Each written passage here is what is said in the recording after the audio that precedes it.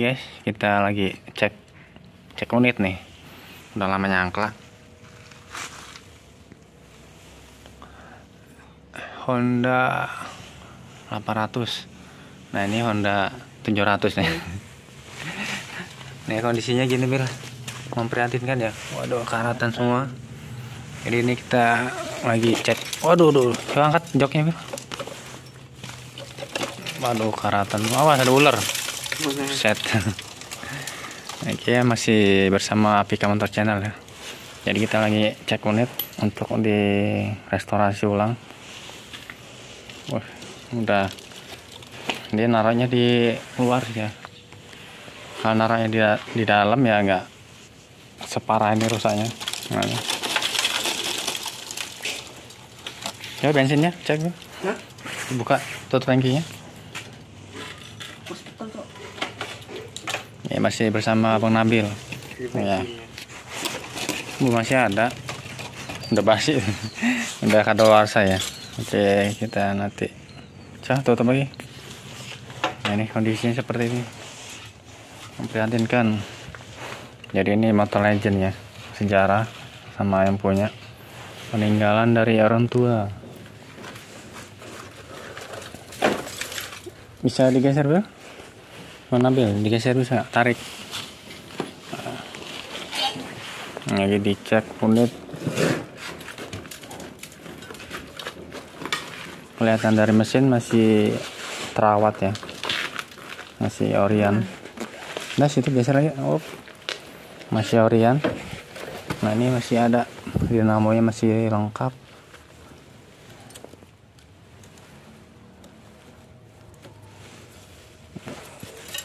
Mas Bella, mana Bella? Bella, ada isinya nggak nih? Coba pecahin Bella. Ada ularnya nanti, ada ini ya. Waduh, sampai dirayap ini.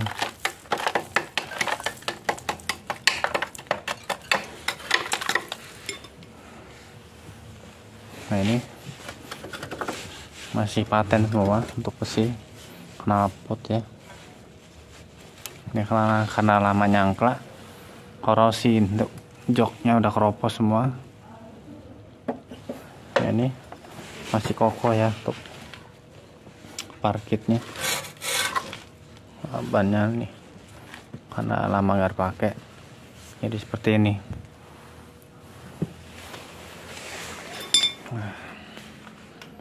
Harta Karun, kata Mas Bella, ini harta karun nih.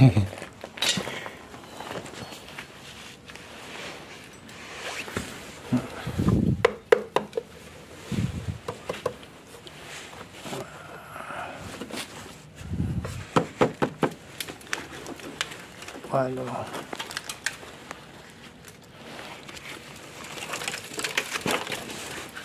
Ini nggak bisa kepake lagi nih.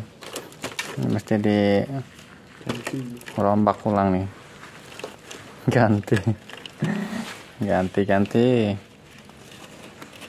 Ini box. Boxnya. Ini sangat terawat ya, masih kabel-kabel body masih bawaan.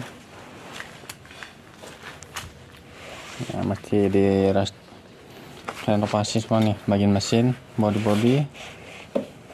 Yang penting kita nyalakan dulu nanti. Nah, seperti apa jadinya? Nah, tetap stay tune terus di Apika Motor Channel bersama Abang Nabil. Nah, ini kita lakukan perjalanan setengah jam ya dari bengkel ke lokasi. Nah, kita cek unit Honda 800. Karetnya masih ada.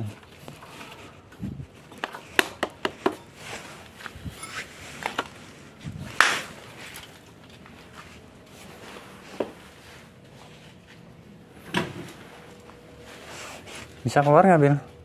Bisa lah. Nanti kita keluarin ya. Mana nih? Angkutnya mesti pakai mobil ya, Bil? Nunggu mobil pulang dulu nih. Nunggu mengateng. Oke, kita mau bersih-bersih dulu. Nah, situ aja nggak apa-apa. Lagi dibuatin minum Abang Nabil. Minum dulu ya. Wah, ada pohon jambu tuh. Pohon apa tuh? Iya.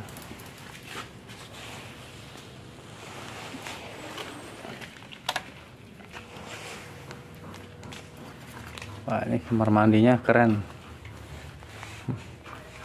Ada gambar-gambar.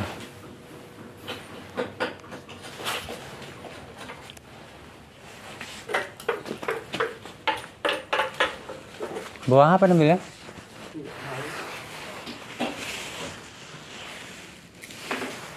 Bawa nih yang itu apa? Yang masam-masam itu ya.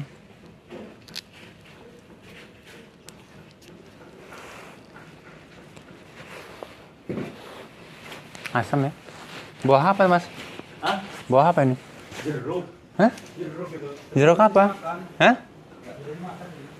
Jeruk apa jadi? Aneh, gak bisa dimakan. Ini baunya enak. Cuman gak bisa dimakan ya. Wangi itu doang itu. Pas ada lubang tuh mas. Iya.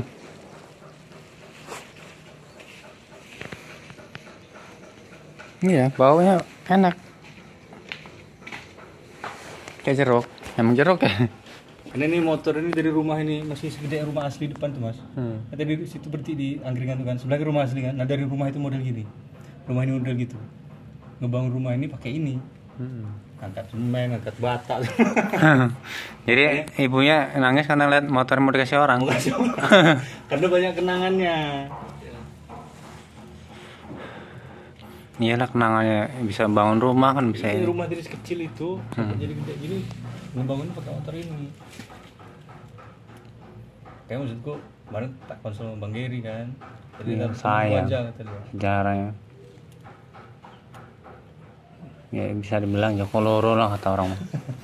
Orang dia bilang serah kata dia mau jadi apa sih kalau bisa jangan dibuang dan dijual Kata nyokap. kata nyokap. Makanya mau tak benerin daripada yang klak doang kan. Kalau ada dana alhamdulillah dana dikit-dikit tak cicil mau tak benerin maksudku jadi biar dia bisa ngikut hidup lagi.